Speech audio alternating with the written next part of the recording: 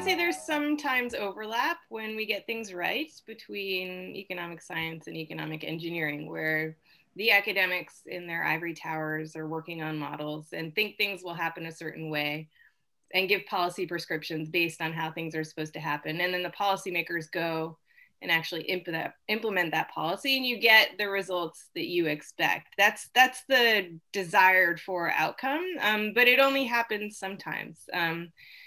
And there are a bunch of reasons for that. I think one is that we live in a really complex world, and a lot of economic science assumes that we have pretty simple systems. And so often the complexity in the actual world means you end up with results that theorists don't really understand.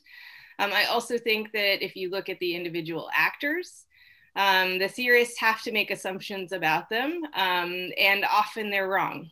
So you have to consider that actors are pretty complex beings as well, and that they interact with each other. So there are things like social networks that economic theorists don't really know how to model all that well, or haven't incorporated into models all that well. There's behavioral economics, which again assumes everyone's not rational, but there are all kinds of irrational decisions that people make. And then they, transmit them to one another. And so I think the theorists don't do a fantastic job of appreciating how much of a constantly evolving sort of organism the system and the actors in it are.